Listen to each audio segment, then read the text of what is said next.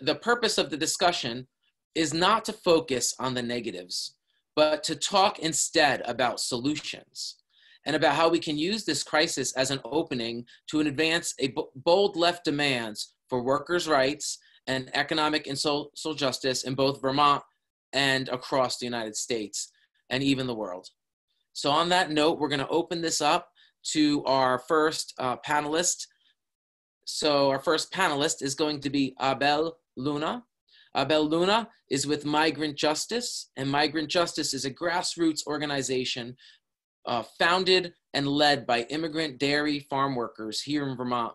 And their mission is to build the voice, capacity, and power of the farm worker community and to engage community partners to organize for economic justice and human rights. Thank you for joining us, Abel. Yeah, thank you guys for inviting us to be part of this presentation and part of the panel. My name is Abel Luna. I'm an organizer with Migrant Justice. We're living in a time of crisis right now. What does it mean, for farm workers that they have been deemed essential? Well, it means that farm workers have to continue to work, get up every morning, show up to work, milk the cows, and make sure that food is put on our table. And that means that they have continued to do that work with the conditions that they're currently, facing with, lack of protective equipment, a lot of like overcrowded housing, some people living in cramped housing, shared housing, and some of those issues. At the same time, people have to go to work. They have to feed the country, but at the same time, we have been excluded from some of the aid that is coming from the government, like the stimulus checks that are come to $100 and the unemployment benefits.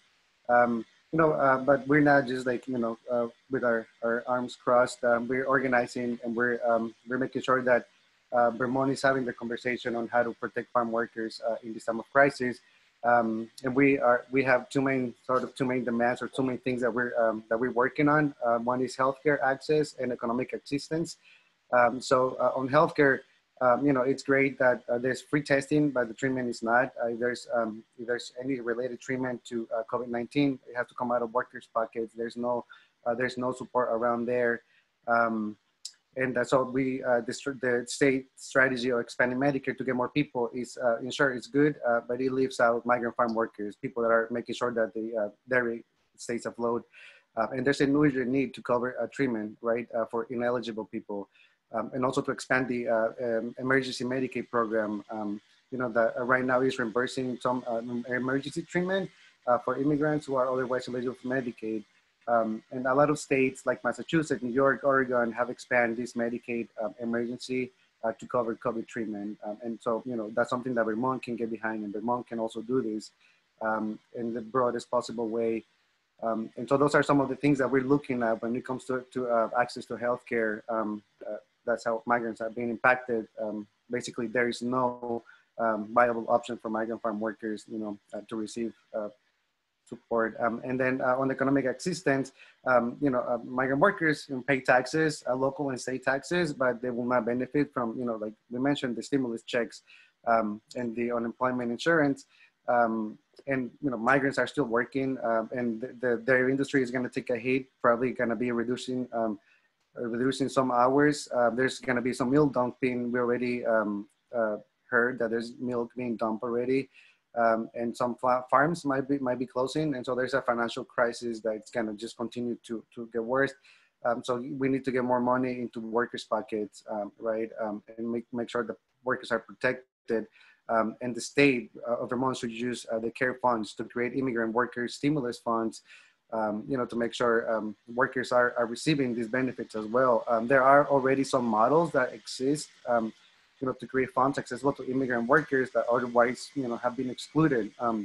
In Texas, in New Jersey, and other cities have already allocated some, millions of dollars as funds to make sure that immigrant communities are protected. And Vermont, we're demanding that Vermont also establishes these kind of funds with the fewest hurdles possible, for documentation of eligibility, You know, it's a scary moment, and migrant farm workers, you know, are scared of even asking for some of these services. And if there's like a lot of paperwork and a lot of these things, people are not gonna like tap into these resources. So it's important that whatever you know, aid comes out, that people can have access to it. You know, and we also so that's some of the things that we're looking into right now. We're in many conversations with the Vermont legislators and senators, and with other organizations as well, like the AFL-CIO, and we completely support the AFL-CIO and their hazard pay or crisis pay, you know, campaign to make sure that workers are getting money. And, you know, it's important, you know, we are workers, we're all workers in a time of crisis demanding what's right. These are things that are already out there and should be already be given to communities, especially the communities most impacted, and, you know, and they're not. And so, you know, this is why we're standing together in solidarity, you know, making sure that the working class and migrant communities, you know, they have dignity and are taken care of in this time of crisis.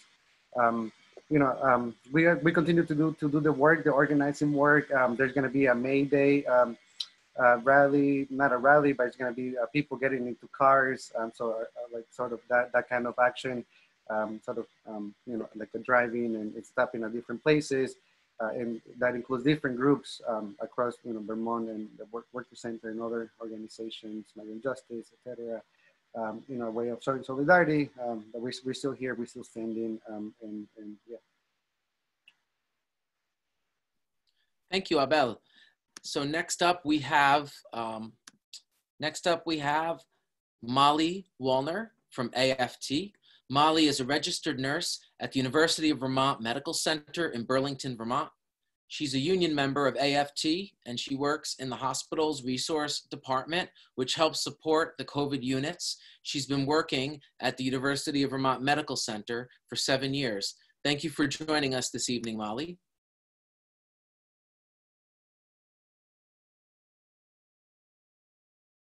Can everyone hear me now? Hi, okay. Thanks for having me. My name is Molly, and I just want to make it clear, I am an AFT member. I'm not in an official role within the union other than a member at this time. But yeah, I do work at the hospital currently. And as you can imagine, it's a bit of a stressful environment depending on the day there. The COVID patients are in the hospital and have been now for a few weeks. So there's been a number of issues that nurses have had concerns with. I guess the first one I would mention is that some nurses in the outpatient areas, their clinics or outpatient settings obviously had to see decreased numbers or go to telehealth. So some nurses have been redeployed in other areas. It sounds like most of that was optional or whatnot. Some maybe were furloughed. The other thing that's come up is that most nurses at the medical center right in Burlington take buses to get to work because there isn't enough parking on site. And obviously with social distancing, that was of concern.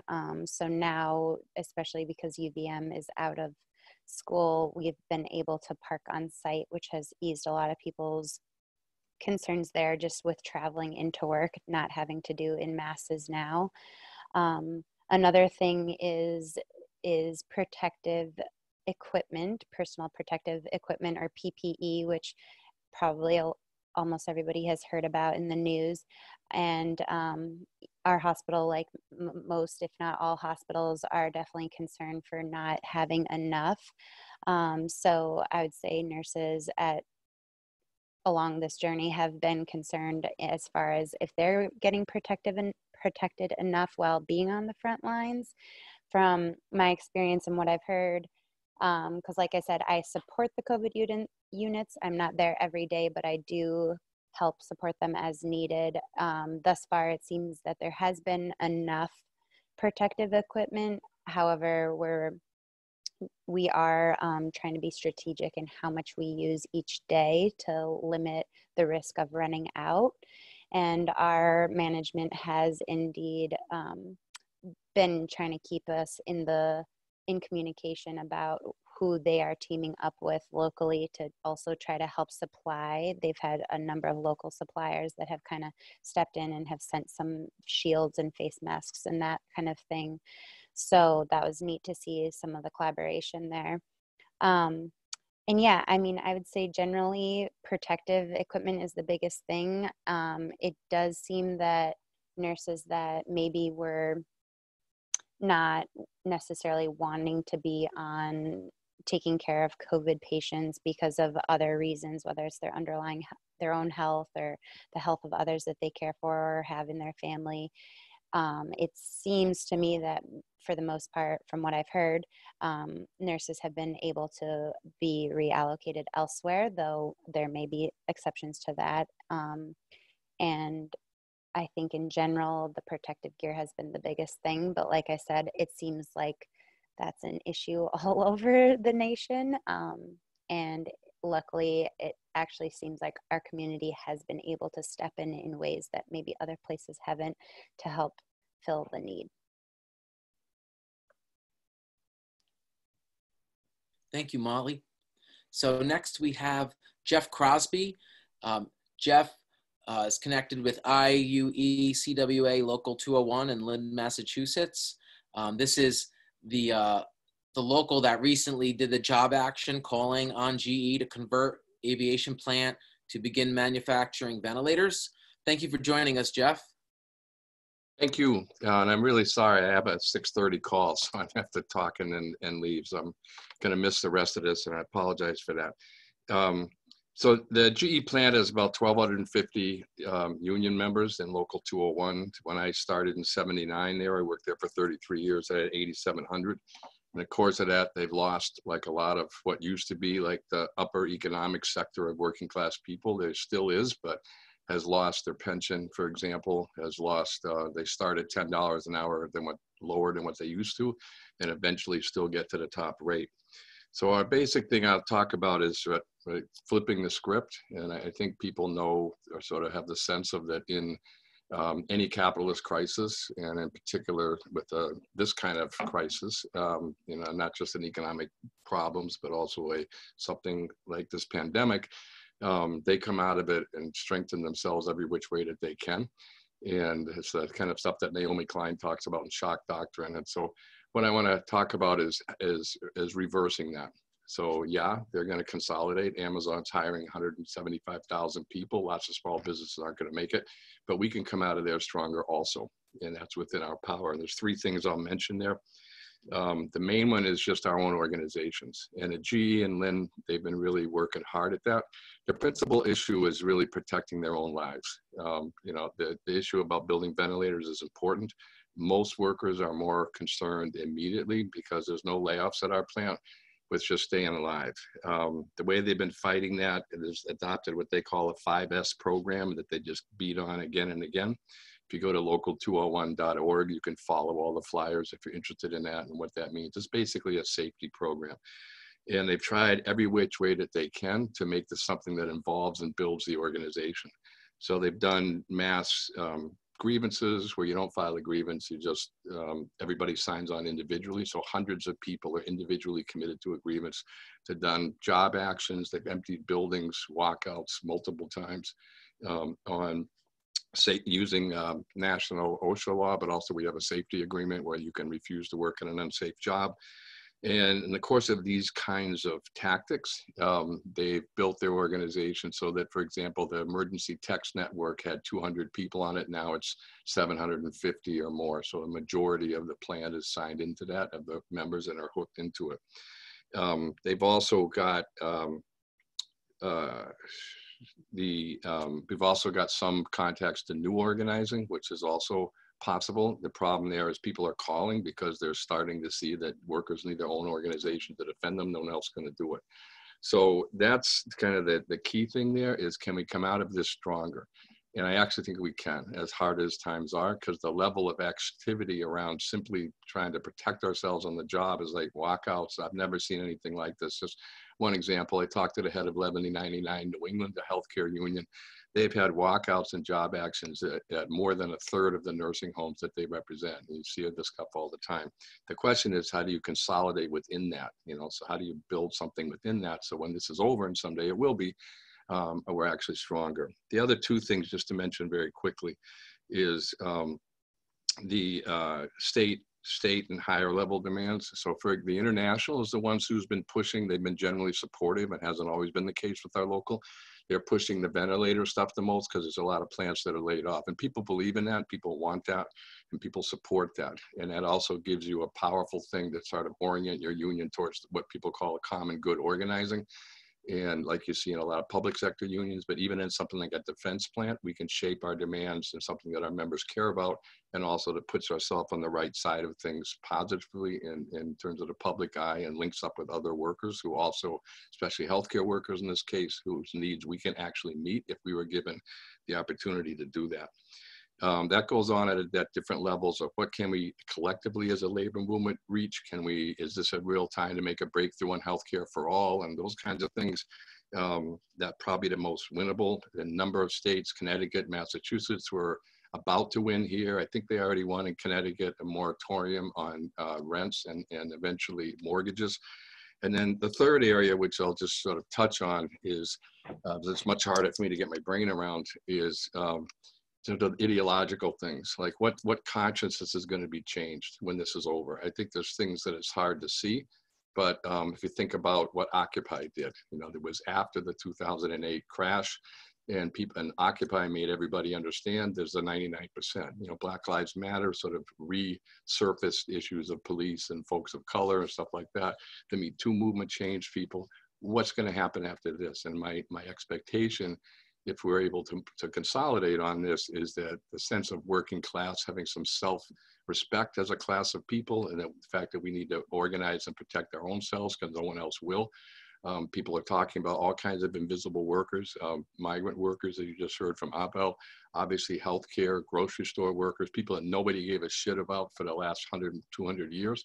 All of a sudden, everybody's talking about it. I think that's going to be a sea change and something that will be to our advantage, even in these really desperate times. So those are three pieces or levels of how we're trying to flip the script and come out stronger with this. Thanks for your time, and I'm really sorry that I won't be able to stay the whole time. I'd love to follow up with anybody who would like to, and thank you. Thank you for joining us, Jeff, and for jumping in even for a bit. There's some info about Jeff's union that was posted in the chat. People want to learn some more.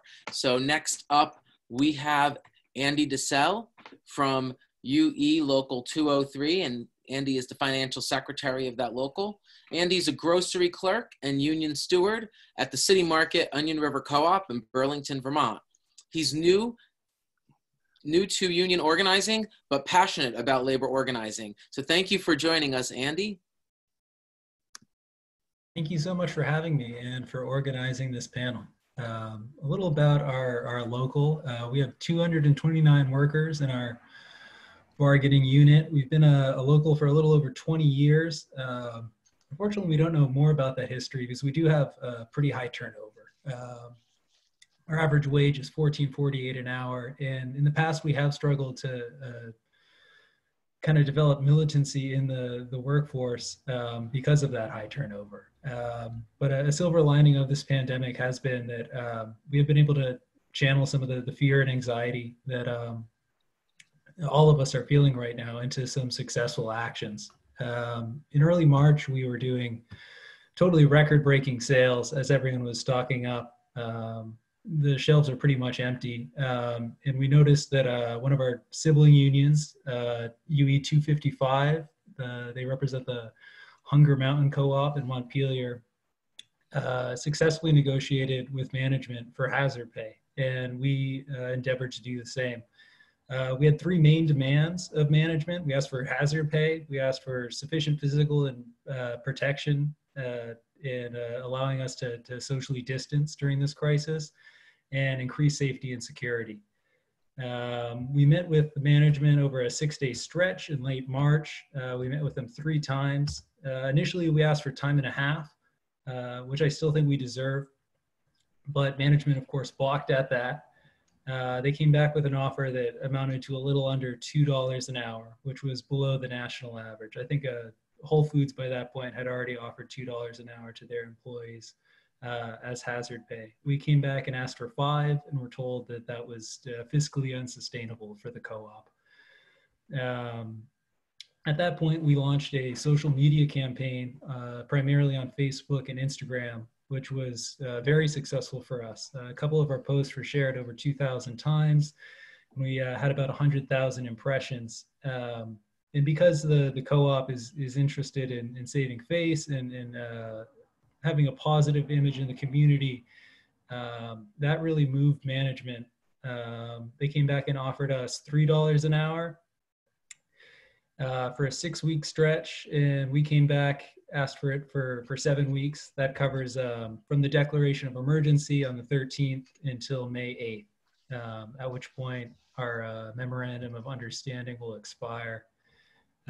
So we're going to be back in negotiations with management at that time. The governor has extended the state of emergency to the 15th of May, I believe. So we're going to be doing it again in a couple weeks now. But yeah, despite the fear and anxiety that we're all feeling right now, it did allow us to really strengthen our internal organizing in a way that wasn't possible before. Thank you, Andy. So next up, we have Nolan Rampy. Nolan is with AFSCME 1674. Nolan is a longtime socialist and political activist. He currently works as a clinician at the Baird School and is on the executive board of the union at the Howard Center. Thank you for joining us, Nolan. Great, thanks, Brian. So yeah, just to talk a little bit about kind of what things are looking like at Howard Center, which is the designated mental health care agency for the area. Basically, any services, except with the exception of a few services, everything has moved remotely. And so they've had the staff basically be pared down to all but the most essential, which means there's large sections of workers right now that we're doing face-to-face care work with clients that aren't right now. Now, to Howard Center's credit, you know, they are actually at this moment continuing to pay all of the wages and salaries for workers, regardless of whether or not they are currently working. In addition to that, they are offering for the programs that are remaining open, which are the residential programs where there are clients that are in our care 24/7. Those workers are getting time and a half wages and salaries. And then in the event that we have a client who is diagnosed with COVID, anyone working with that client will be receiving double pay during that time. So those are all great things. And we're happy to see that. So right now, I'll kind of come back to that in just a minute with kind of where we go from here. Right now, what our union is focusing on is making sure that the workers who are still working with patients or with clients right now have the necessary PPE. So right now, Howard Center has some supplies of masks. These are a mix of surgical masks as well as cloth masks that have been handmade, but they are very transparent about the fact that they don't have that for forever, that it's a limited supply right now. And so the union's undertaking a mask production and distribution drive in order to be able to ensure that our workers continue to have the protective equipment that they need. Our hope is that in the event that we can, get that supply met, we would really like to continue with mask production and be able to start to actually set up distribution points in the community, ideally in areas like the Old North End or other places where people maybe don't have as readily available masks, and be able to set up distribution points to hand those out. But we're still in the very early stages of that. The other thing is that there's still, even within the programs that are open right now, there are really serious staffing shortages. And so we are trying to encourage any employees that are not currently working to make themselves available for redeployment, to make sure that the clients that we care for have all of the, all of the support that they need during this crisis right now. So those are kind of some of the immediate things that the union's doing to organize right now. I think the big question for us that we're thinking about long-term and would love to be able to discuss now is what it's going to look like to be able to push, state and local governments to give the kind of funding that we're going to need to help get out of this crisis. As I said, the agency is right now covering wages and salaries for everyone, but that is, it's not a given that that's going to be able to last forever. And a big part of that is going to be the kind of emergency funds that we get from the state. And I think it's pretty much goes without saying that without significant organizing and mobilization, both among Howard Center workers, but also the workforce and other designated agencies to actually put pressure behind those demands, that the state will almost certainly shortchange us, and then we'll be dealing with some more serious consequences and fallout from all this. So that's what we would love to, love to be able to talk about more, is what that's going to look like moving forward. Thanks. Thank you, Nolan. So next up, we have Elizabeth Lalish.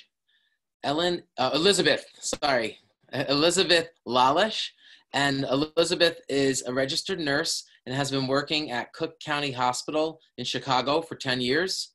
She's also an active steward with National Nurses United. Thank you for joining us this evening, Elizabeth. Yeah, thank you for having me. And I really appreciate participating in this panel about how people are fighting back and what next steps we need to be taking together, because I think that's the critical discussion. So I wanted to just talk a little about, and why I'm on the panel, to build off of what Molly had talked about, and obviously other essential workers who are on this panel as well, about some of our fights, what is it meant for our workers, not just nurses, but obviously hospital workers as a whole, and also what that means ideologically. I think some of the stuff that Jeff brought up is really important, and sort of where we're going, right? As a working class, as radicals, as socialists, to go forward, to build opposition to what I think is going to be a long-term, at least over the next year, situation that is going to be much like now, fairly miserable for working class people, and with the hope of fighting back. So I work at Cook County Hospital. It's the safety net hospital in the city of Chicago. It's the busiest hospital in the state of Illinois. I'm also a survivor, I guess we call. I don't know what to say. I am COVID positive. I was on quarantine. I recovered. I got it at the hospital. And I'm now, I've returned to work back onto a COVID-only unit of inmates at the Cook County Jail, which is the current epicenter in prisons for the COVID outbreak. So it's a lot of layers of things that I personally am dealing with and my coworkers are dealing with in the situations in hospitals. So like what Molly said, on the front lines, I mean, a lot of the fights are building on things that have existed within the healthcare system prior to this, which is that our healthcare system based on profit has always been run on the cheap and based on money and not based on surplus. So our fights around staffing that we had, people may have heard about for a very long time from nurses, how we were short-staffed, just became more and more acute now under the pandemic. And our big struggles have been around simple things, like other people, around PPE, personal protective equipment, like a mask, an N95 mask, and having that be accessible readily for anyone to use, which is something 3 months ago we had, and now we don't. And it's very mind-boggling and disconcerting, and it has brought up all sorts of things in my coworkers' minds about what is going on in a system that denies us something we had 3 months ago, and why is that the case?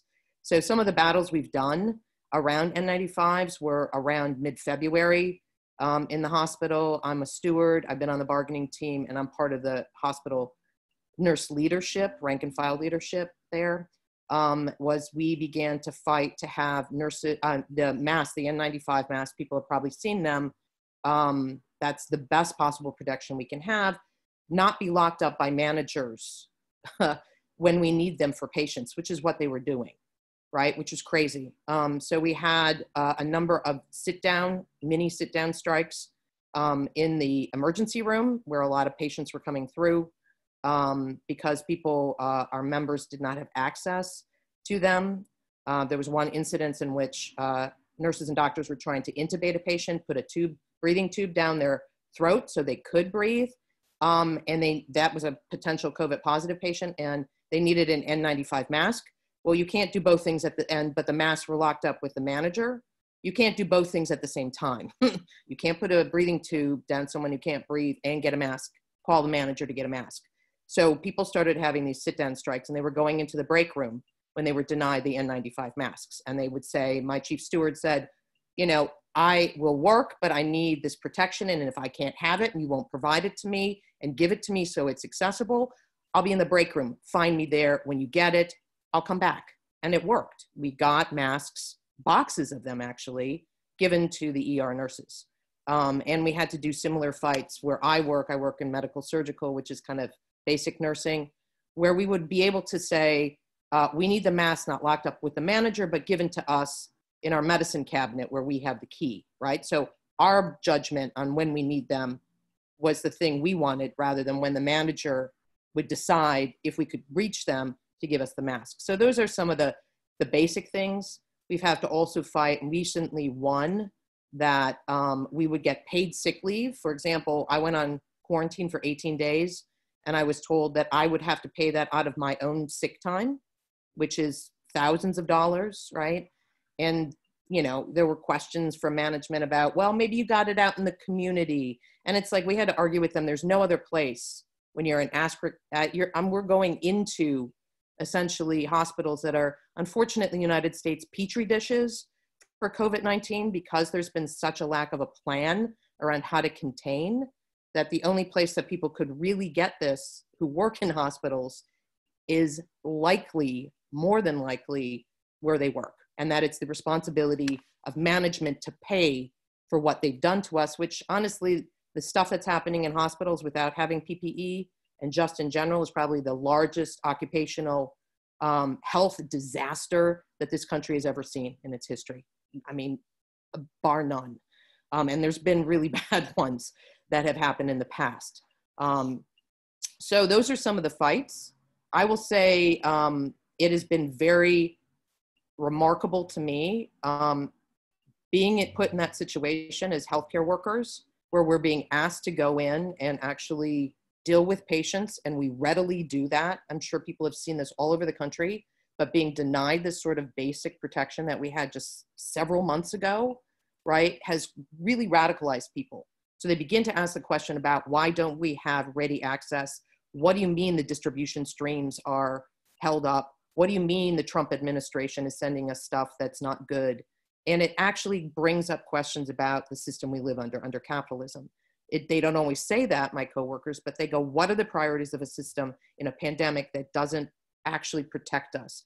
And why do we feel like for the system, it's okay if doctors, nurses, respiratory therapists, everybody who works in a hospital could contract this disease and die? And actually, there are fairly high numbers. I mean, a study just came out where, you know, a good portion of healthcare workers, most of them are women, and older women, like 40-year-old women, are the women that are people that are dying, who are healthcare workers. And that's the demographic of nursing in this country.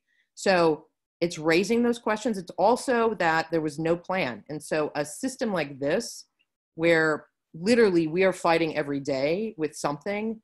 There was a fight that we had about not putting COVID-19 patients in the same units as non-COVID patients. Literally 3.5 weeks ago, we had an argument with my manager who said, of course we can, it's called cohorting. Of course they can be on the same unit. And we just looked at them like they were nuts. And the fact is that none of us have like degrees in epidemiology or, you know, microbiology, but we know what it means to, you know, infection control means you can't have those things together, even with something like COVID, which of course everybody's learning about, but it seemed insane to us. And so we pushed back on that. And then just basic education. Right now, we've formed, and in formation is a frontline workers council, because we found that the management COVID, which is made up of doctors, is not transparent enough to us, doesn't give us information. There's really a lack of a plan. And we have pushed for there to be a council. And that really raises the idea of, so like, where people ideologically are at in the hospitals. It's like, why do we know how to do these things, but the people running the hospital seem so inept? Like, it's mysterious to them that these basic plans about, you know, not cohorting patients, about having masks accessible, about, you know, a variety of other things I won't go into because I've limited time, we know better than they do. And so it's raising questions about, all right, well, first of all, and first and foremost, we need to protect each other. So literally a bunch of us have bought our own PPE just as backup in case, right? And we help each other and provide that if it's needed, so we're all covered and protected when we go in with our COVID patients. The other thing is just, people are like, well, we should be running this thing, because it's clear that these people don't care about us, don't care about these patients. And therefore, you know, I'm not saying it's fully that people say we should take over the hospital, but there's a real question about that. And so it leads to the stuff about, I'll just end with this, that I'm currently involved also with a network nationally of nurses right now around the country. Today is our National Day of Action for healthcare workers. I've been working with Labor Notes. People may be familiar with them. And so we're doing social distancing protests around the country in various, outside of various hospitals. We're doing social media, you know, solidarity pictures, and we're really pumping that sort of thing up. And we want to figure out how to coordinate that more, because we feel that there are a lot of nurses unions, and we want to come together as rank and file members to really press the federal government, first and foremost, and our own state governments and local governments to give us what we need. And we're calling for not only Medicare for all, we're saying there are calls for, we should coordinate distribution of PPE, of ventilators, whatever we need. And there should be a nationalization of this healthcare system at some point. I'm not saying right now we have to get through it, but we should run that system as frontline healthcare workers, not somebody else, not somebody who, you know, I go into these management meetings and they're like, oh, we have to reduce costs. That is no longer part of what we talk about in healthcare anymore. As we go forward and go through this pandemic, we have to change the system. So, you know, what our feeling with this National Day of Action, and one of our hashtags is hashtag the system is broken, and we want to fix that. We want to fix that as rank and filers and with our unions. And we want to push away, you know, the corporatization of healthcare, and it should be done for, you know, a human right and not for money. So that's it. Thanks. Thanks, Elizabeth. So next we have Tevye Kelman from the Vermont NEA, the Orange Southwest Education Association. Tevye is a high school history teacher, a member of Vermont NEA's Healthcare Council, and a member of the Vermont Worker Center statewide base building committee. Thanks for joining us, Tevye. Thank you. Yeah, it's an honor to be here. Just going to tell you all before I get started, I've got a crappy internet connection and a 2-year-old. So if either of those things interrupts my remarks, I apologize in advance. Yeah, I want to try to talk a little bit about kind of what things look like from my position as a public school teacher and a local leader in Vermont NEA, as well as from my perspective as a member of the Workers Center. And I'm going to try to be really disciplined and concise about each of those things, which is not always my strong suit.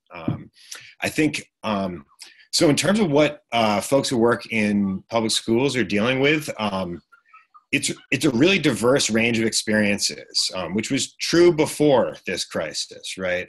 You know, I think we organized both professional staff, you know, classroom teachers like myself, but also custodial workers, food service workers, in some locals, bus drivers, all in the same union. And conditions are really different depending on whether you're able to work from home or not. So across the state, and conditions are also different depending on the nature of the local school board. So, you know, I think there's a whole range of experiences, but the worst are pretty effed up. You know, we've had people being compelled to come into work through various forms of intimidation, through threats to, as I think as Elizabeth was referring to, you know, having people burn up their sick time in order to avoid either infecting others or risking infection to themselves and their loved ones.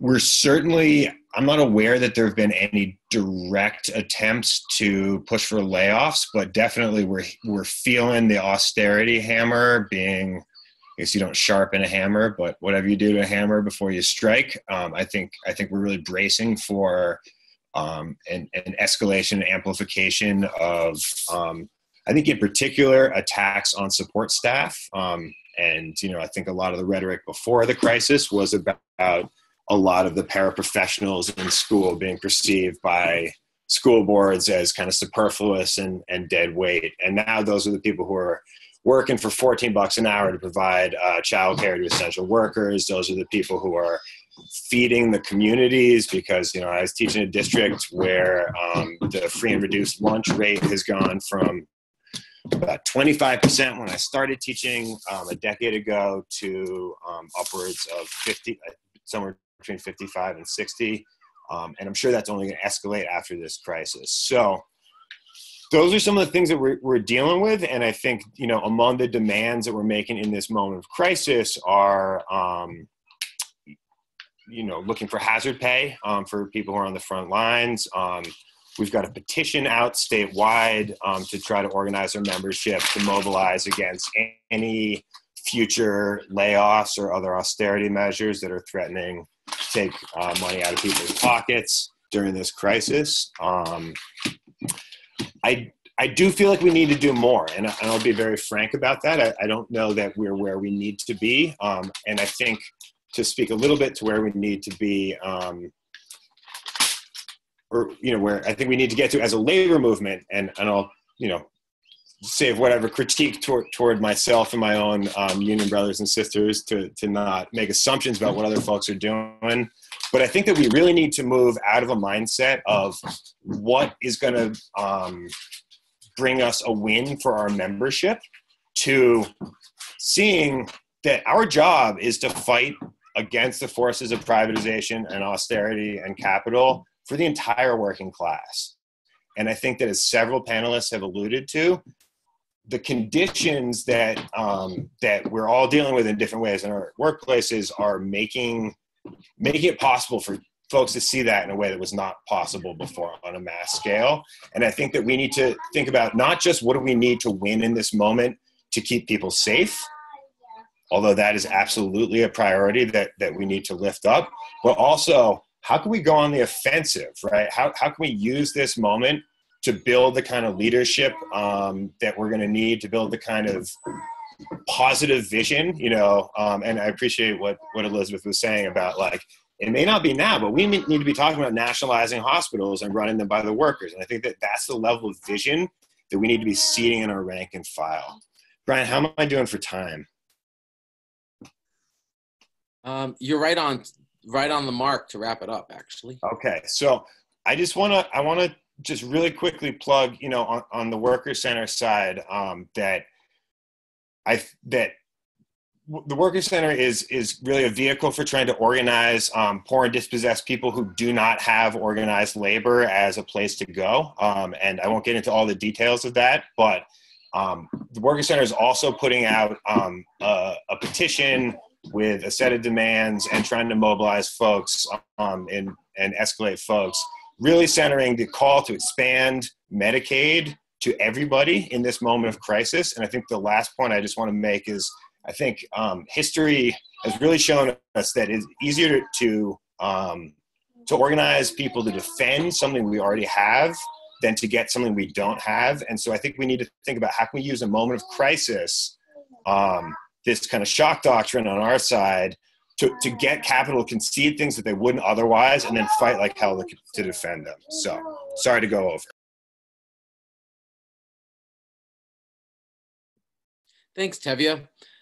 So next up, we have our last panelist, but not least, and it's David Van Duzen from the Vermont AFL-CIO. David is a member of the Democratic Socialists of America, and he's president of the 10,000 member Vermont AFL-CIO. He's also a member of AFSCME Local 2413 out of the Northeast Kingdom of Vermont. Thanks for joining us, David. Thank you, Brian. The crisis has laid bare the failures and shortcomings of our social system in the United States of America and in Vermont. That is absolutely the case. Now, the immediate response, there were some good things in Vermont and in other states across the nation and federally that came out of this. The extension of additional paid sick leave, the paid family medical leave, certain waivers of co-pays with COVID-related healthcare coverage or treatments. Those were good things, but those are things that should have been in place decades ago already. We should have already secured those social benefits as a people, as most of the industrialized world already has. So in our mind, while we still continue to struggle with the realities of the present crisis, and I don't mean to at all understate the challenges we still face on the local levels, it is absolutely clear that the emerging economic crisis is going to be massive. And the question becomes, how do we address that? Now, in 2008, austerity largely was the way that we addressed that.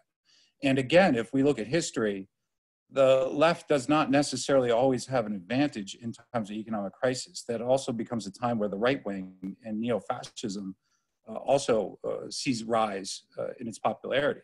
So we're seeing in Vermont, but across the nation, demands beginning about austerity and cuts and tightening, as they say, the belt.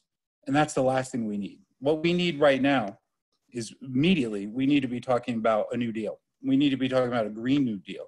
We need to talk about massive public investment into our infrastructure, massive public investment into our healthcare system, a massive rethinking of the social programs and the social benefits that all working people, frankly, deserve or should have a right to. This is what we need to be talking about now, because if we don't get on the offensive and seize the narrative, the other side is going to do exactly that. So this is where we need to be going today. Now, I recognize that the dozens and dozens and dozens of affiliated unions that the AFL-CIO is composed of in Vermont, I recognize that we are still dealing with very localized issues, workplace safety issues, pay issues, furloughs that are coming down. And I know that we have to deal with those, but we can't take such a tunnel vision where we only are looking at those individual problems and failing to see the forest for the trees. We need now to start not just thinking about our self-interest for one group of 200 workers here or 1,000 workers there. We need to be looking at the bigger picture. And when we talk about things like what emerges out of us, or what we should be prepared to do everything in our power to fight for coming out of this, is not just the healthcare as a human right and nationalizing the healthcare industry. Yes, that's absolutely part of it.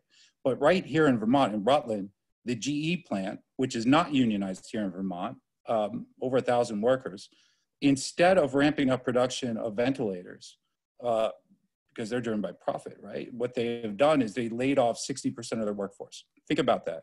We have a pressing need for ventilators across the country, and yet GE, who has the capacity here in Vermont to produce ventilators, has chosen not to do that, and instead to send people home without pay and benefits. Let that sink in for a minute. So we don't just have to nationalize the healthcare industry. We need to be nationalizing other industries as well that refuse to serve the public good, who instead put their profit over the needs of the people. And anybody that tells you something other than that are making apologies for a failed system that got us to the point we are now.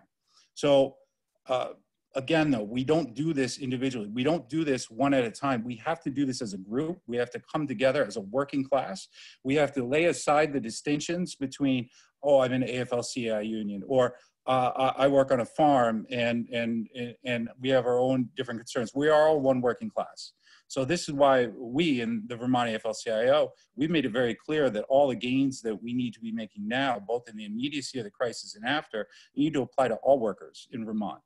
And that includes undocumented farm workers. So this needs to be all of us, because our strength is our unity. Our strength is when we are together. Our strength is when we don't settle for something less than what we actually need. Now, we'll see coming out of Washington, D.C. in the near future, I have no idea.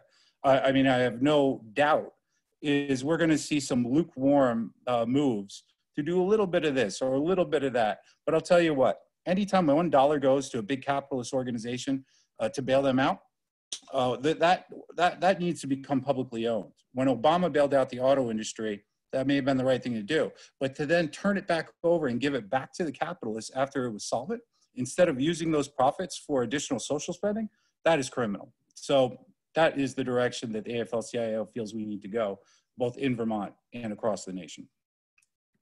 Thank you, David. So I just want to take a moment to remind our attendees that you can post questions in the question and answer, and they will be collated and sent to me by some of our helpers working behind the scenes to keep this moving smoothly. And speaking of our helpers, it would be good to just take a minute to thank everyone who's been involved in planning the event today, and to point out that we have Democratic Socialists of America chapters in various regions of Vermont. And just an open invitation to people out there listening today who may not be DSA members to consider joining your local Democratic Socialist of America chapter. We've heard multiple participants talk about the importance of organizing right now. And every 2 weeks, I'm on the phone with DSA elected officials around the country, hearing how all across the country, chapters are organizing in response to the pandemic, not just through mutual aid, but also lists of demands and trying to demand changes from the government so that we can address the systemic issues. So just consider that an invitation, and if you're not ready to commit and join, feel free to attend our meetings and just check us out. So on that note, I'm going to shift to the questions. I wish I had my drum roll sound effect cued, but I don't. So let's see. So the first question, it goes to all of our panelists. A question is, I have friends here in New Hampshire who need help organizing. If anyone can help, I'd appreciate it. We have a few organizations going here so far in Manchester, which have big potential to be of assistance to workers here. Thanks. So do any of our panelists have any suggestions about where a person can connect, who a person can connect within the Manchester, New Hampshire area? I will start by saying that there's a Rights and Democracy in New Hampshire, so I would encourage that people check out Rights and Democracy. If a panelist wants to speak, if you could just like raise your finger or hand and I'll call on you. So I see David Van Dusen. I don't know if Tevye's child was raising their hand, but go ahead, David. I'm assuming you're talking about workplace organizing. If you could put my contact information out there, my email or cell phone number, I'd be happy to put them in contact with an appropriate union in New Hampshire. Thank you. Anybody else want to add, or is it? Okay. So the next question, how can we spread the victory at City Market to all the other supermarkets in Burlington and in Vermont? At Hannaford's, they are getting hazard pay, but none of them have PPE and they are non-union. What about IUE workers from City Market reaching out to all those workers and setting up discussion Zoom calls to spread the fight? That was their next question. Would anyone like to respond to that, or? Go ahead, Andy. You're on mute. Sorry. Yeah, that's a fantastic idea. I know our national union rep, Abby Curtis, who's wonderful, did reach out to some workers there while on a personal shopping trip. We are also struggling to get adequate protective equipment. We have a number of like homemade masks, which the community has donated, which have been a great in the meantime, but we're not able to source the kind of mask that we'd really like to have. But certainly we should all work together, all the grocery workers of Vermont and the world. And also, Brian, I would add that in addition to UE, the UFCW is also organized in Vermont too. I'm sure they would be happy to help organize anybody that is looking to form a union in a grocery store. But the statewide level, the AFL-CIO and allies, we are pushing for mandatory crisis pay for all essential workers across Vermont. So we'll be pushing that in the coming weeks, continue to do that.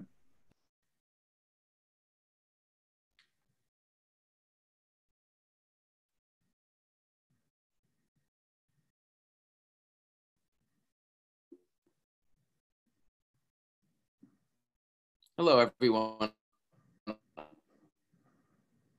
Okay.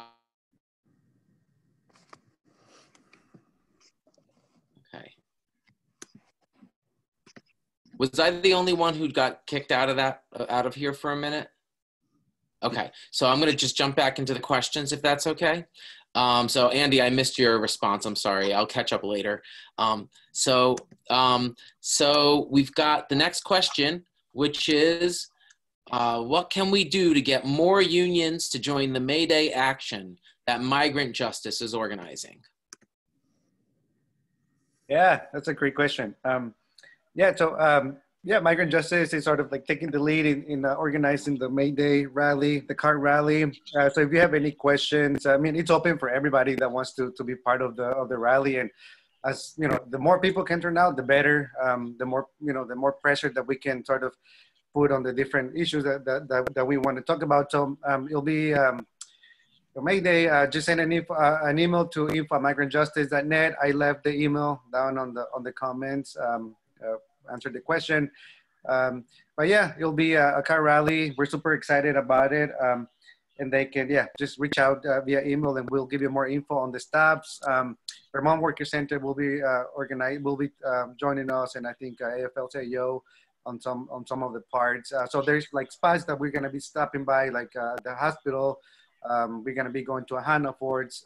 And so different places to highlight some of the issues that different groups are working on. Thanks, Abel.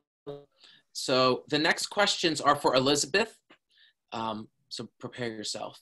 Let's see. We've got. I'm gonna read the 4 questions to you, and then you can answer them how they fit, and I can repeat them if needed. They're connected. So it's, how did the National Day of Action for PPE go? How many nurses unions participated? And then the second piece is, how can that be escalated and expanded? And how can our nurses union join that struggle? So as far as how did the National Day of Action for Healthcare work, it's today. So once I'm done on this call, I'm going to our action at shift change at 7:30 p.m.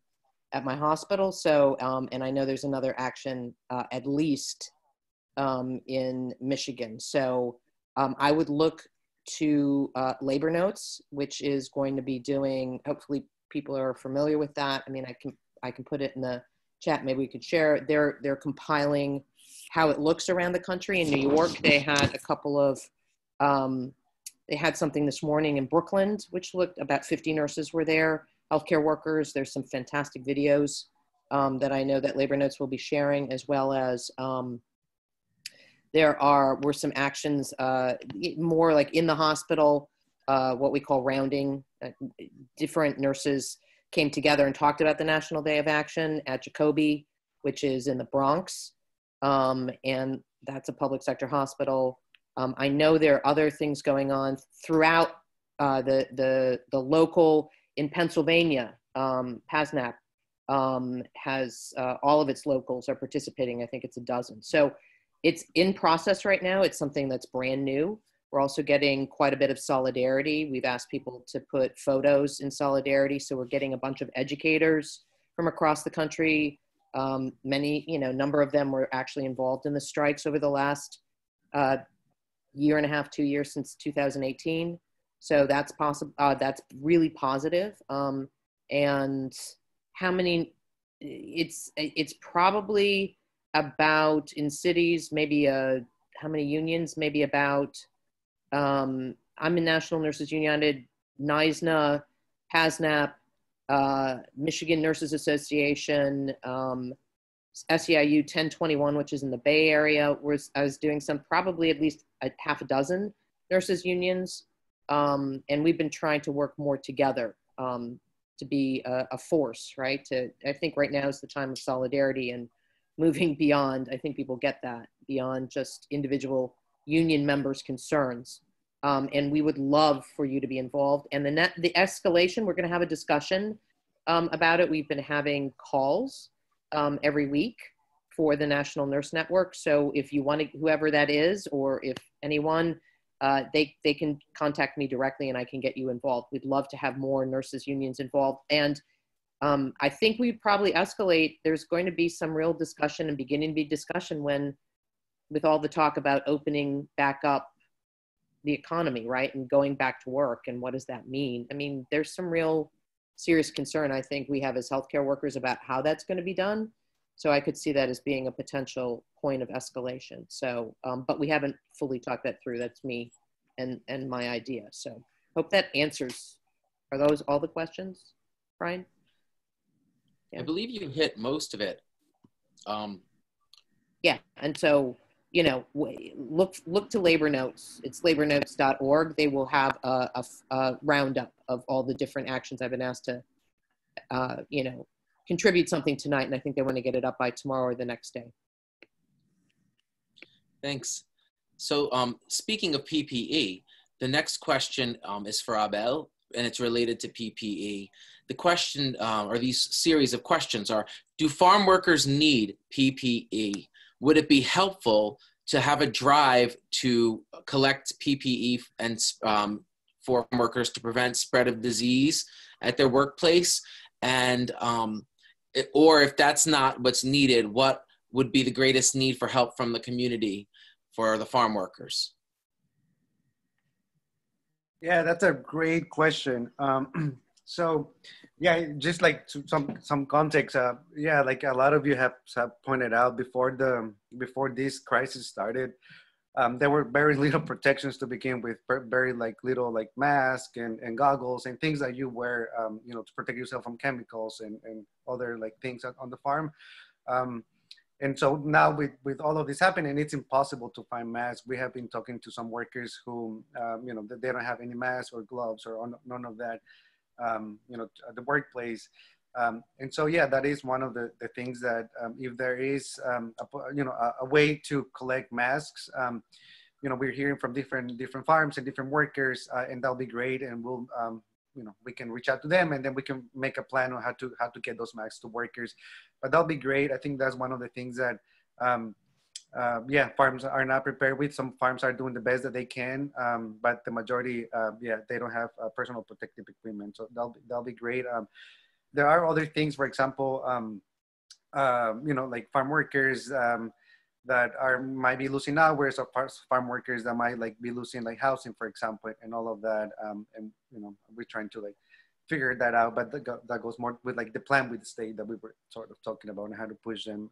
But yeah, I think like mask will be like, if there are different groups or people that have, you know, if there are possibilities, that'll be great. You can send an email to info@migrantjustice.net and connect with us, and we can sort of reach out to you to see how we can get those masks. And the other need, I guess, since you mentioned what other needs, is that, you know, I mentioned the May Day rally, so I think that'll be important, not just for Migrant Justice, but for a lot of organizations and groups that want to highlight the issues that we're working on. You know, if you can turn out, you can turn up, show up, you'll be on a car, you know, people won't be exposed. So, I mean, we need people to show up, especially in this time of crisis. It's important, people's power.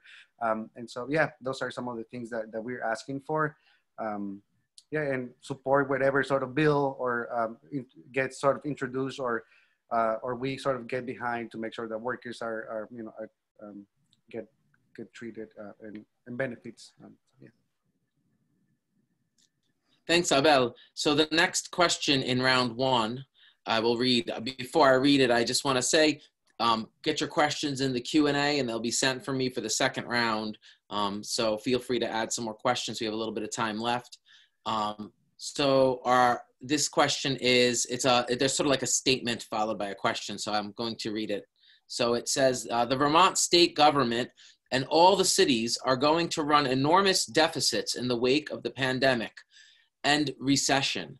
That will mean austerity measures against us. And the predominant strategy of voting and lobbying will not stop that. We need to prepare unionized and non-unionized workers to turn to 1930 strategies to resist what will be enormous austerity measures. That means organizing strikes and protests. And here's the question. How can we begin the process of organizing to do that?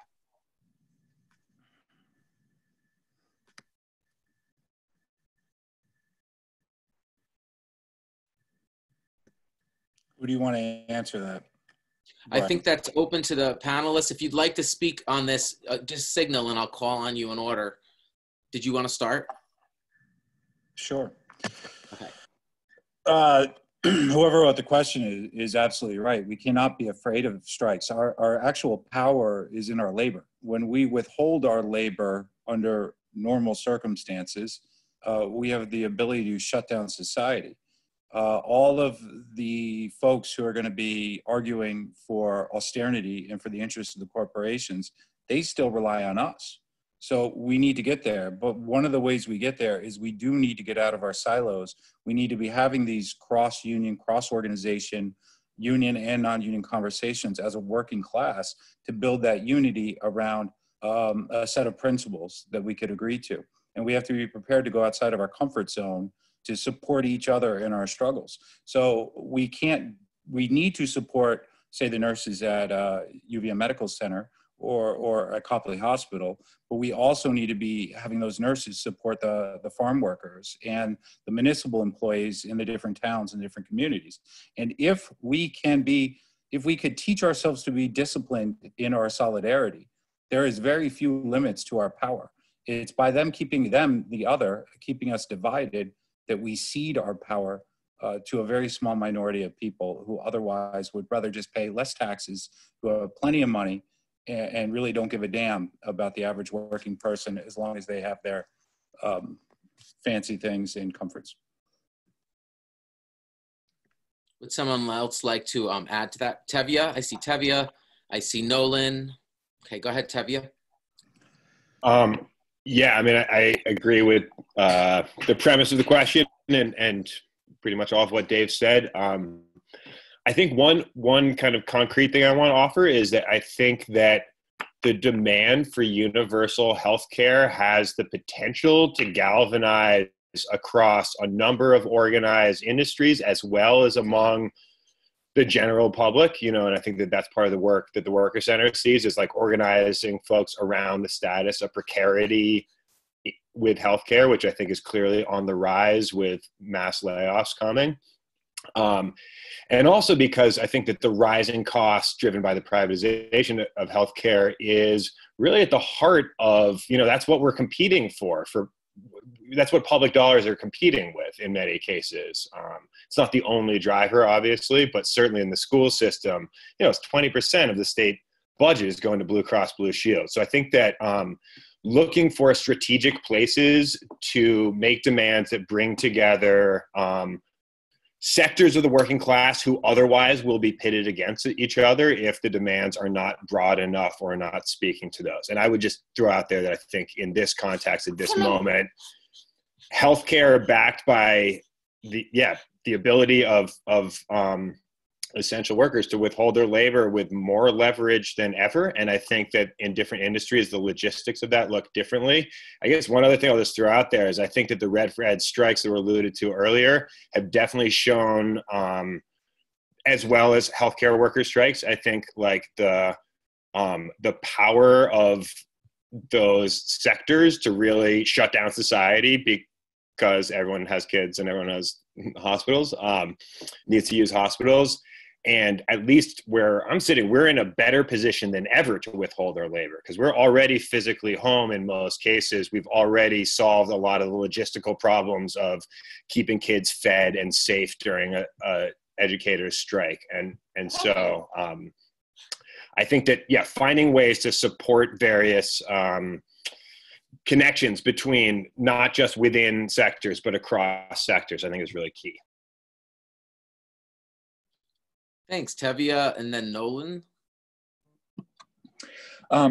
Yeah, so just I totally agree with what everyone's been saying. Just want to build off of that for just a little bit. I think it's, you know, the question and the premise of it, you know, are 100% correct. I think it's really important that we understand right now that anytime there's a crisis of the system, it represents an enormous opportunity because the status quo is no longer working. And so a new path has to be found forward.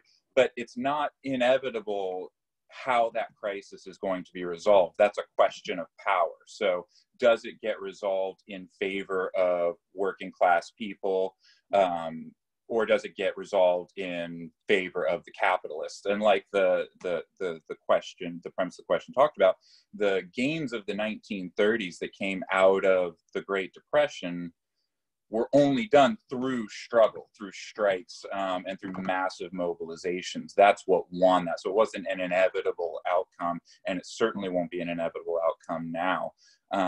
And so, you know, we have to draw those lessons and start organizing. And so what I would just say in terms of like, you know, some of these like immediate next steps is that, right, our ability to win is going to be based on our level of organization in the workplace. And that means for everyone who's already starting to draw these conclusions right now, we need to be having these conversations with our coworkers and organizing them to help, you know, and helping them to draw these same conclusions, because people's ideas are up for grabs right now in a way that they often are not. And so I would encourage people to, you know, be talking to your coworkers and organize Zoom meetings, right? It's never been more, you know, easier in some ways to get people together because you can do these Zoom meetings. So everyone's concerned right now.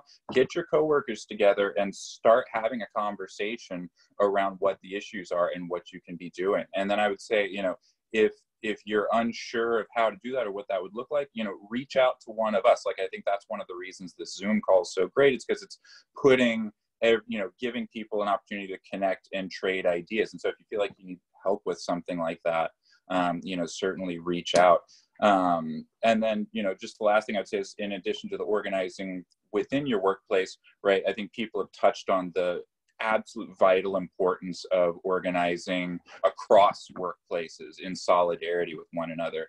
I think that there's been a long history, you know, over the past several decades of a tendency for workers to view their workplace and those issues and their organizing efforts as this bubble unto themselves, as though it's not relevant to other workplaces. And it, you know, crises like these that cross workplace boundaries, right, or national crises, really show how we're all in the same boat, and our opportunities to build that type of solidarity that can start to build towards both strikes in workplaces and general strikes that can create the kind of force that we need.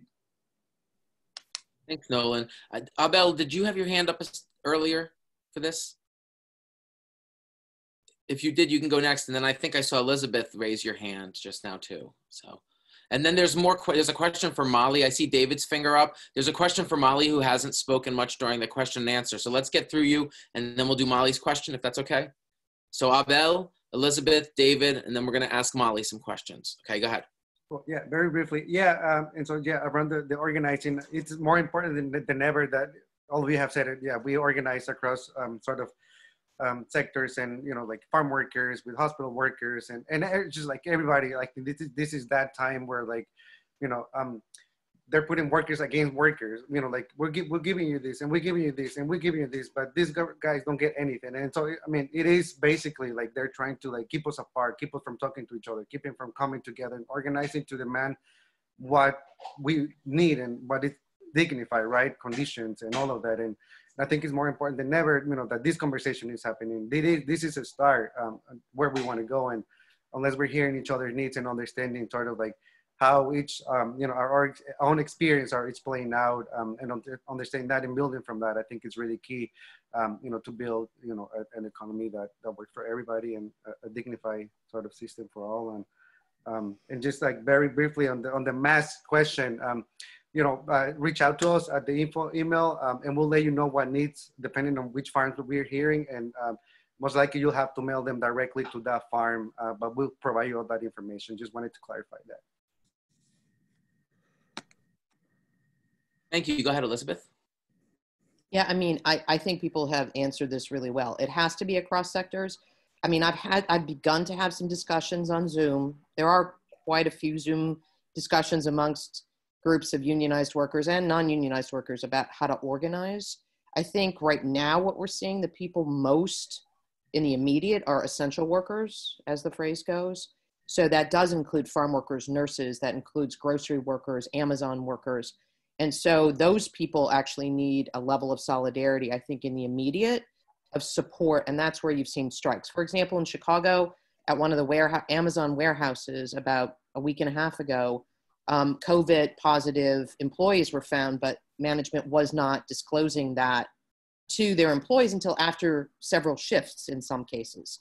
So what the Amazon workers, who are not organized, they have for about a year and a half in Chicago and across the country been trying to, you know, they're not unionized yet, but they have a worker organization and they have been fighting back. They had a social distancing protest outside of the warehouse here, and then they had a car caravan. And I realize that can go both ways, but it brought in allies from across the city, including the Chicago Teachers Union, which people may know is a very militant union and has struck before. But those people are at home, right? The teachers aren't teaching right now, as well as other labor allies. So that's the kind of thing about trying to show actual physical support. It is very challenging right now, obviously, because we have a pandemic and we're supposed to not be within 6 feet of each other, how to actually do that. So that's a whole nother discussion. And I think that it's important to see essential workers. There's also a petition out that I have circulated, I know, amongst Trader Joe's workers who are also not organized, but have some really deplorable conditions and their safety is at risk, that sort of thing. So trying to figure out how to create those bonds now for strikes that are going to be that already are happening and for the future. And then I think it's about looking in the immediate essential workers, but also what are some of the, medium-term demands. Like I know a lot of teachers who are like, what is this social distancing teaching thing? And, it's a whole question about like, what does that mean? And a lot is being put on educators right now, as well as other educators. I have a friend who's a part-time educator in Seattle who was told because he's part-time, he should go and do childcare, for part of the day with kids for 6 hours of the day. They fought back in Seattle and pushed that back. And they said unionized childcare workers should be doing that. So, those aren't strikes, but those are beginnings of ways in which people are beginning to fight back. And so it's about looking at the immediate demands of essential workers, but also our longer term demands. Like I said, when I spoke, I just feel like this is going to go on for a while and the economy is crap. It's worse than the Great Depression. We're going to be in a situation where we're going to have to figure out how to withhold our labor power and really make capital pay, because they're going to try to take it out of us in every way they can. And so this is the time to come, and solidarity is a real word. And it's about us really taking care of each other versus them. So either we survive or we don't. And I think we will. We just need to, get to that place of real solidarity and figuring out how to, I've seen people using, the level of wildcat strikes in this country. Who would have thought about that 2.5 months ago? Like really, literally, that would have been a pipe dream. And it's a reality, and people using that more and us unifying ourselves across as a class. Like what David was saying, I completely agree with that. That's the way we need to see this right now in this current moment. Thanks, Elizabeth. David, would you like to comment before? Very briefly. Very briefly, just to envision, and it's a long road to get to winning, but if we are to envision winning for a moment and what another New Deal looks like, we also have to envision what democratic empowerment will look like coming out of this into a new social contract. One of the shortcomings of the old New Deal, in my opinion, is it did not build in additional avenues for direct democracy, whereby the great majority of the working class were more empowered to defend the gains of the 1930s. So I just want to flag that now, as we need to also be speaking about democracy and ways that we could try to build a more participatory democracy in our society if we're going to fundamentally change it coming out of this crisis. Thanks, David. So we have about time for 2 more questions. There are a lot more questions that we won't be able to get to. So I'm sorry to those who we don't get to your questions. But the next question is from Molly, who we haven't heard a lot during the question and answer from you. So I'd like to give you a chance to answer these questions. Can you talk more about how VFNHP pressured the hospital and UVM to enable staff to park near the hospital rather than being stuck together on buses? Many community members were shocked that this was an issue you even had to fight for. Yeah, so it was something that seemed like an obvious issue because everyone was talking about social distancing and how important it was. Yet to get to work, most people, unless they live really close and can bike or walk or that kind of thing, or get dropped off by somebody, they park off-site and then get shuttled in due to limited parking right at UVM's main campus. So it was something that the union definitely brought up as an issue, seemed like an obvious one to bring up. And I know we had a petition that was going around being signed. Seemed like they got a few thousand signatures there. And I mean, they've also just been really good in general about having town hall virtual to keep the members up to date on certain issues and to discuss certain topics of what might be troubling the members. But in any case, it did seem like something that was addressed in a fairly timely fashion. It first was just an adjustment of they moved people to a closer on-site parking, so the bus ride was almost optional, like it was almost close enough to walk if you felt comfortable doing that. And then it actually is now that everybody's right on site, and UVM, with being mostly closed because the university finally announced that they're not going to resume their studies, that people can now park on site. So I wasn't directly involved in getting that to all go through, so I might be missing some of the finer details, but it seems like it was something that with the petition and then in discussion, it took a little bit to evolve to completely what it is now, which is everyone's parking on site. But I think a lot of people are glad that we did get it all the way there. Thank you. So our last question is for the whole panel, and it is, how can the environmental justice and eco-socialist community participate in these efforts? What would be the next steps in our recovery from this pandemic in fighting for a Green New Deal? So I see David wants to start. Go ahead, David.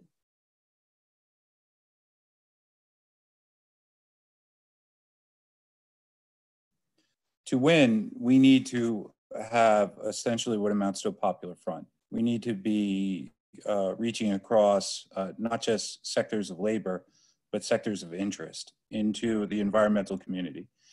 And for that to be effective, we have to have a common understanding. And a New Deal, a Green New Deal, can't just be about how many solar panels we put on roofs. It has to be about how many construction workers, union construction workers, are going to be being paid at least a prevailing wage with family sustaining benefits in those jobs. And is the revenue going to be raised progressively, or is it going to be raised regressively through things like a gas tax? So what we need is we need to reach across the aisle. We have to recognize the legitimacy of the concerns of the environmental community. Global climate change is a real thing. We need to prioritize that as a fight we have to have. But we have to also have agreement from environmental groups and activists that the needs of working people will be baked in, will be part of that effort. So we have to build that mutual trust, and we have to start to do that now. The AFL, we're going to be on a call with Vermont AFL, with the Vermont Sierra Club in a couple of weeks.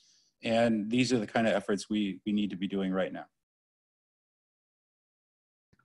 Would someone else like, yes, Nolan?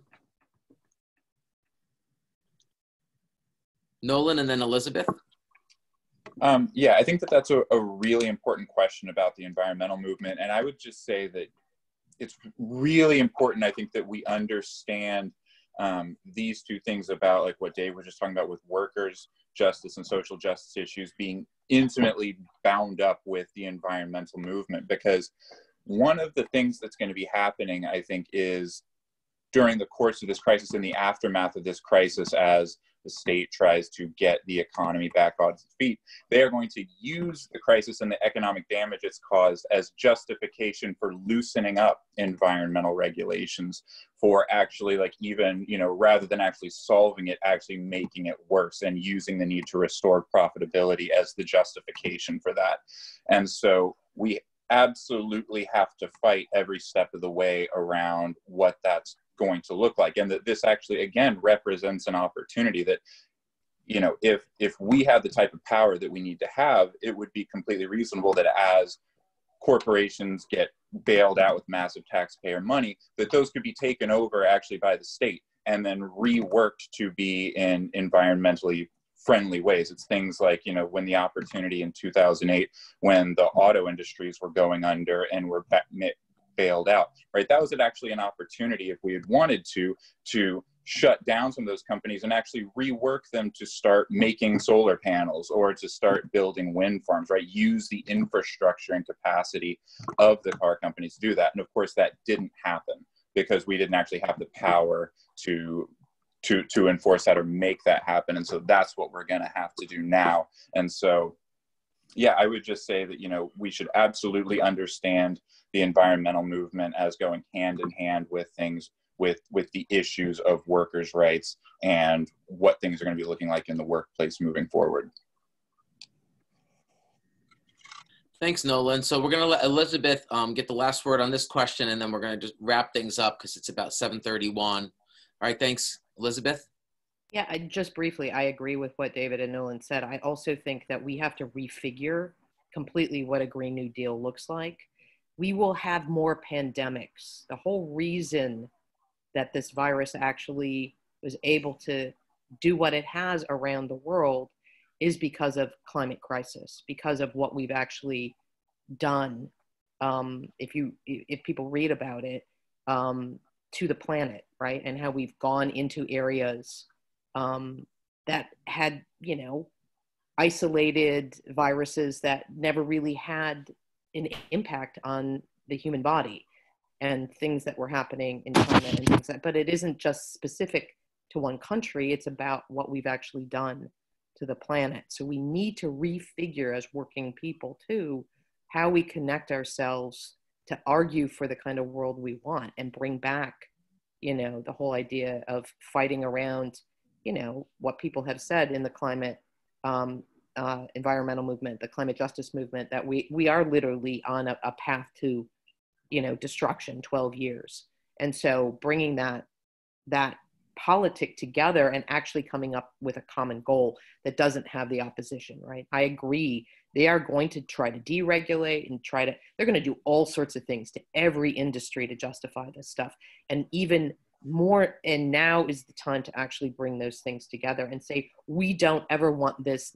It's not, you know, I can say a whole bunch of stuff about the healthcare sector in this country, but in public health, but it's also about the environment and how that's impacted. Otherwise, this would not have really happened, to be honest with you, if there had been more of an understanding of what climate crisis and global warming and what we've done as a human race to the planet. So we need to actually refigure all of that and say, we're not going to have this happen again, right? This is not how we actually want the world to be, and we don't want a global pandemic, but there will be more if we don't stop what's happening to the environment and what we're doing to the environment. So it has to be, you know, justice for our side, right? Because obviously the capital will go and do whatever it needs to for its short-term immediate needs. And we need to pull that back along with all the other things that people are talking about, you know, refiguring an agenda that's for the working class in this country, but also in the world. Thanks, Elizabeth. So, and thanks to all our panelists. I think you really illustrated the point with this last question about the importance as we move forward from this crisis of recognizing that we were living in an extractive economy that took advantage of labor and that took advantage of the earth. And this is a wake-up call. People said we couldn't just stop everything. And nature said, hey, here's a virus, practice. And now we're like, oh, okay, chance to reflect and move from an extractive to a regenerative economy, and a chance to heal the earth and to take care of people in the process. And so thank you all. And in the spirit of moving forward, I'm just going to end with some announcements that this Friday at 4 p.m., April 17th, there's a drive-by honk protest at the ICE facility in Williston, Vermont. Some people have been concerned about drive-by protests shutting down healthcare facilities. But if there's any facility we want to shut down, it would be an ICE facility. So there is a drive-by honk protest this Friday. If you want to know more information, please, maybe someone could post in the chat a link for people to follow up. And the last announcement would just be in the spirit of moving forward and organizing for a better world. We have our monthly DSA meeting coming this Sunday at 4 p.m. And the agenda will include next steps for the left after the Sanders campaign, as well as organizing around the COVID-19 pandemic. So please feel free to drop into our DSA meeting this Sunday. You don't have to make a commitment. You can just show up and check it out. And at that meeting, you can hear more about the working groups of the DSA and the various ways that your neighbors and community members are coming together in this time of crisis to try to usher in a better world. So on that note, we'll end it tonight. Thanks again to all our panelists. It was wonderful to have you all with us. Thanks to all the attendees who stuck around. And I hope everybody out there stays safe and healthy and as happy as you can considering the current situation, and that you have a good night. Thank you. Bye.